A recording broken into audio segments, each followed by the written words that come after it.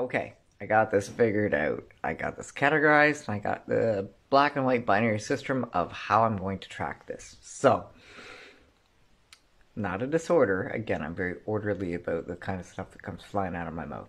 And a as I'm diagnosed, bordering on borderline personality disorder, and improperly diagnosed bipolar. My HAPS, it's an S, not a D. Hyperaggressive personality symptoms. My HAPS are either happy or my HAPS are happening. Plain and simple. I can track it black and white binary.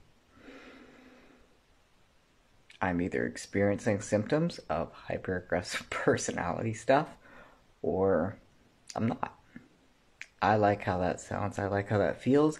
It intrinsically feels so much better than brain damage survivor. It feels so much better than post concussion syndrome.